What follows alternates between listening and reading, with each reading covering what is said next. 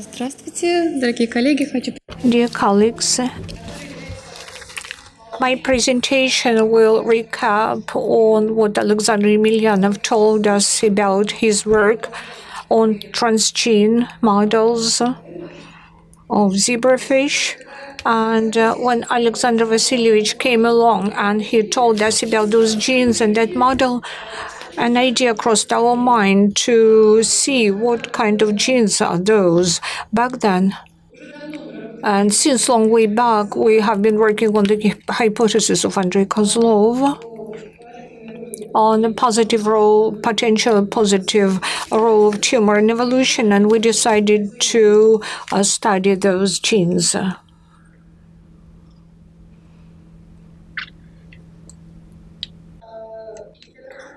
In order to start, I'll reiterate this hypothesis of Andrei Kozlov and those main bullet points I'm relying upon in my work. So hereditary tumors at early stages of progression or hereditary benign tumors were the source of extracellular masses which could be used in evolution of multicellular organisms for the expression of new novel genes, for the origin of those new differentiated cell types with novel functions. And we heard repeatedly that a tumor can provide those genes such an opportunity. It gives them the place, the location, and if those novel genes are expressed, maybe we'll obtain new types of differentiated cells which will possess new functions. And maybe some new structures will evolve from that. And maybe they will even turn into some organs. We heard lots of examples like that. And so I would like to show you some confirmation of that based on the model, because any hypothesis whatsoever should have an initial model to try it. So I'm going to show you this picture which describes this model upon which Alexander Vasilievich was working, and when we heard, as we heard from the presentation, it's a transgenic model.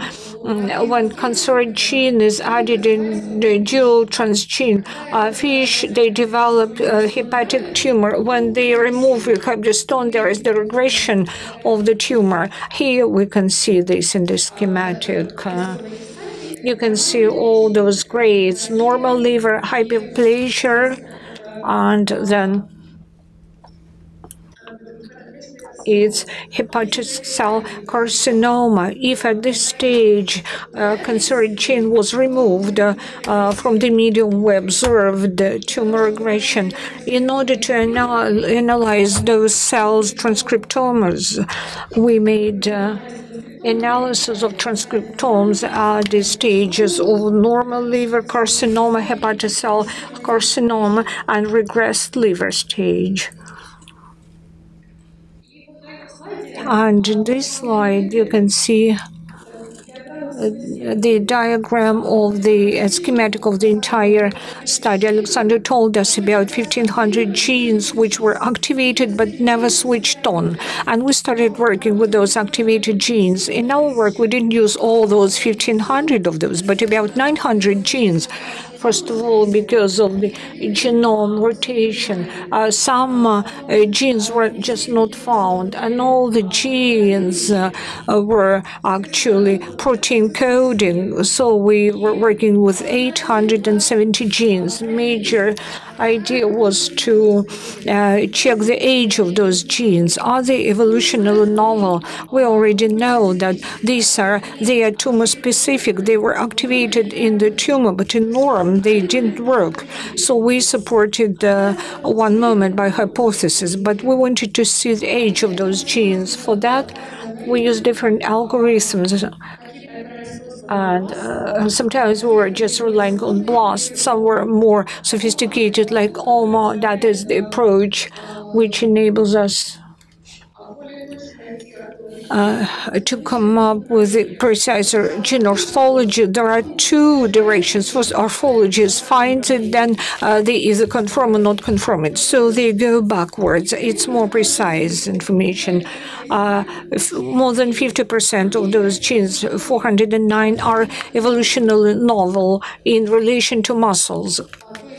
That is, in genome of muscles, such genes are not present. Then we started analyzing the situation, whether those genes are present in human genome. If they appeared short while ago, were they fixed in evolutionary history of human beings, and what happened to them? And we found out that 1/3 of those genes has got orthologist in human genome, and subsequently the work was related to studying their functions. We have a model, genes evolve, and they are retained all the way up to humans, or before humans. It would be interesting to see what is the trajectory of evolvement of the function. And back then, there already existed such a resource as gene ontology, which was developed on Drosophila first, and then it was extrapolated onto all the living organisms. As human beings and animals are model objects, so there were lots of data on those mechanisms, and we wouldn't say that gene ontology is not typical for them. It's well characterized for them as well.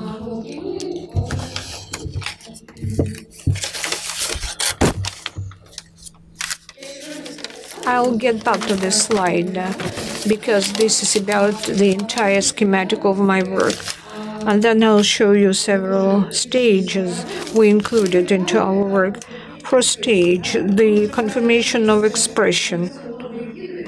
We've demonstrated that there are some evolutionary novel genes, and we were based on the data of deep sequencing. But any sequences, transcriptome sequencing is statistical method, so it's better to be confirmed experimentally. And so we used RAS-T-PCR, and we analyzed the sample of genes from our list, and we've demonstrated that T1 is a tumor, there is seminoma and hepatic cell carcinoma. It's not fish from the model, it's just fish with the tumor. It's like controls group for expression. There were hepatic tumors and normal liver. And we demonstrated that these genes were tumor-specific. They are not working in the fish in normal conditions. Then we passed over to the analysis of gene ontology of these genes, the genes that are evolutionary novel, and showed that we found out a very interesting thing. These genes appeared in a fish, and they were very simple. Practically no functions in accordance with GEO. There were some molecular functions. The analysis of their orthologs showed that in human beings, these genes acquire functions or evolve. The formation of a gene means formation in a genome. But if the gene is formed in a genome and it is not working, we can't consider it to be a full-fledged gene. It has no function, and most probably it will be lost. But if it acquires a function, it will stay there. In fish, the majority of these genes have very simple molecular functions, since they're just expressed. If something is expressed, it is being integrated into the network. There is a product of the gene, it exists in the cell, and it can perform some function. Usually all new genes have functions in connection with the DNA functions, so something simple like this. In the orthologs of these genes, these are the orthologs of the evolutionary novel genes, and they have many functions connected with the development of some anatomical structures,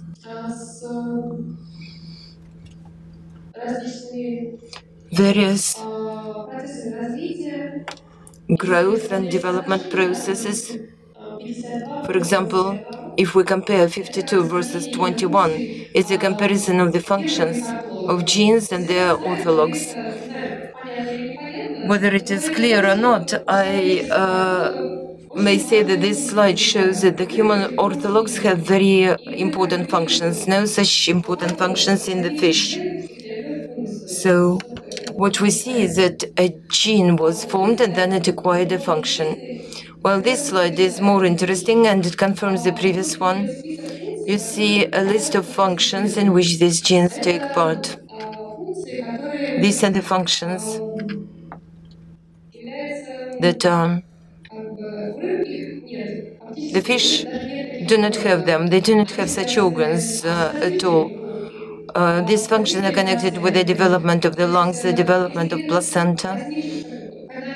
When these genes were formed in a fish and then were preserved during the course of the evolution, they were integrated into very serious morphogenetic networks and started executing very interesting and important functions.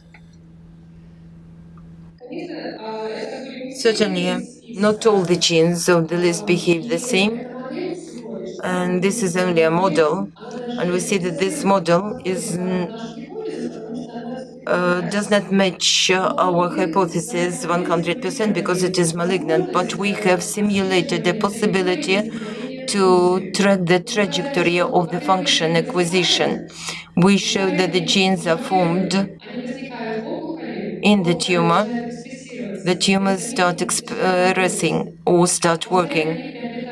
Then they acquire the function. They are preserved within the evolution up to the human being, and in a human being they acquire their function. Next stage of our work, we say that evolutionary novel genes are expressed in the tumor. And these genes that were preserved in a human being, where do they express? We have checked this using the panels and shown that in the majority of cases, these genes are working in normal conditions, not in the tumor. So in fact, the function was specialized. The genes acquired functions in specific organs and they were not working in the tumors. First and foremost, this was substantiated by the reverse links. In the beginning, the genes that were discovered by Alexander Vasilyevich, we assumed that probably they didn't have regulatory back connections. They were activated, but they couldn't switch off because all the genes that were older, they have these back connections, while these genes didn't have them. Hence, they couldn't switch off. And that's why we detected them. So when we speak about these genes orthologs in a human being, they already have these back connections. These are ordinary important genes that execute important morphogenetic functions. We're interested, well, not only morphogenetic, by the way, but we paid more attention to these functions. That's a confirmation of our hypothesis. And some fresh data, we have analyzed the transcriptomes of another similar model, which Alexander Vasilyevich mentioned, but the oncogene was different. But also the tumor is activated, and we analyzed the transcriptomes. And this slide shows on the left, in blue, we have checked the genes. We had 870 genes that we were studying, and we checked whether they were expressed in norm in this model prior to tumor activation, and have shown that 539 genes were not expressed in norm or in normal tissues. But then we checked their expression in the tumors, and out of those that are not expressed in normal tissues, very few were activated in the tumor. we even assumed that it would be like this, because the search engine process, when new genes are activated in the tumor, is stochastic. In one model, these genes were activated. In another model, this region was not much demethylated, and hence these genes were not activated at all. But they were not present in normal tissues. That's a very important confirmation. And we moved differently next. We checked which genes were activated in this model, and we identified the genes that were activated in this model, 847 genes in all. Out of them, a large share of evolutionary novel genes and other genes that have orthologs in the human beings, not all of them. 176 did have orthologs. Some were lost during the evolution, not during the search. This slide is quite busy, but out of those evolutionary novel and tumor specific for this model, there are some that acquire important morphogenetic functions in human beings. Certainly, we have to study each gene in detail. There may be various exceptions, but in the general picture, we see that the genes that were activated in this model as very simple ones, not working ones with no back links, they have acquired some function in a human being. And in natural conditions, things might have developed in a similar way. The model actually is needed to show the possibility of a process, which we did. And these results hopefully will be published in the near future. At least we already submitted it to the press. These are the conclusions, but I've already told them, and great thanks to all the colleagues. There's one of our staff missing from the picture, Andrei Makashov, but you've seen him today because he was the speaker as well.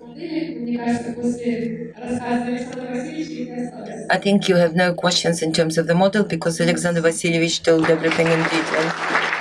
That's it. Thank you. It's open for question.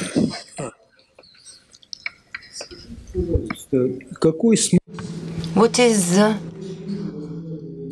meaning of the word function when you speak about functions? The simple meaning is the back connection. If the gene executes something and it is regulated, it is a function to a certain extent, a feature. We divide functions into two components. There are molecular functions and there are body functions. It's a kind of grading. Molecular function means that gene interacts with something and gives rise to a certain response. And if the same gene fulfills the same function in the manifestation of some complicated morphogenetic sign, for example, development of a lung, this will be a body function or organism function. Molecular functions are performed by all the genes present in the cell. If the gene has a product, it means it interacts with something. May I provide a comment straight away? Not long ago, there was a very active discussion about the functions and non-functions in connection with the consortium, the name of which I forgot, considered the genome transcription and found out that 80% of genes are transcribed. And 8% of genes were functional, while the genetic data gave only 5% of functionable genes. All the rest was trash. And there was a large discussion in terms of this. And the result of it, the following definition of a function came onto stage. That's something that can be selected or counter-selected in the course of evolution. It is either useful or harmful. When from this point of view they've calculated, it turned out that 5% was true, 5% of genes. All the rest, and you define it as molecular functions, but I would like this borderline to be understandable. When I speak about the back links, I mean the same as you've said.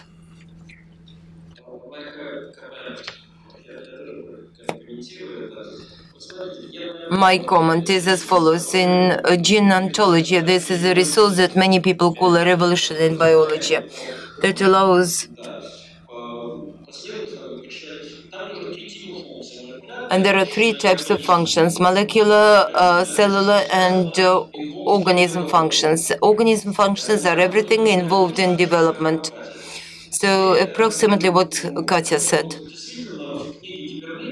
In the cybernetics book, Wiener gives a definition. Everything that is a function is regulated. Everything that is regulated is a function. But this is Wiener, the founder. And this is important to us, extremely important.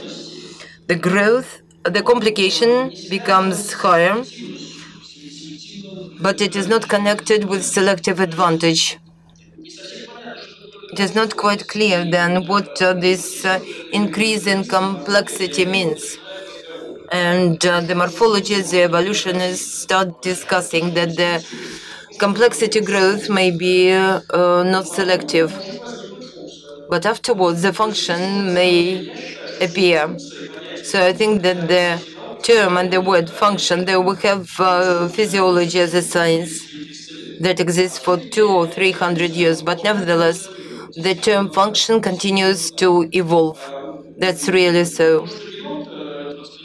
The fact that genome is transcribed 90% or more, but it is transcribed based on the overall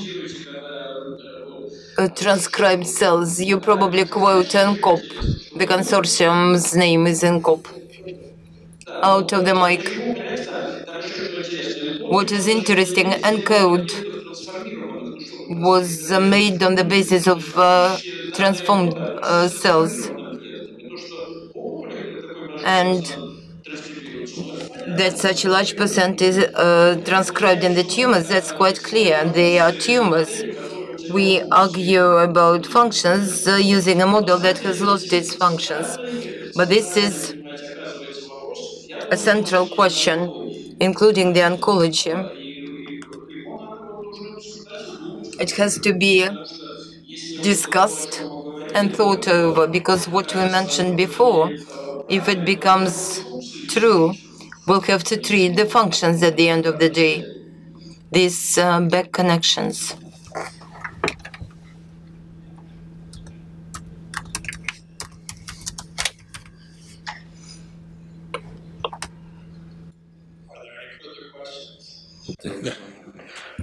Небольшой вопрос. Поясните, пожалуйста, понятие появилось.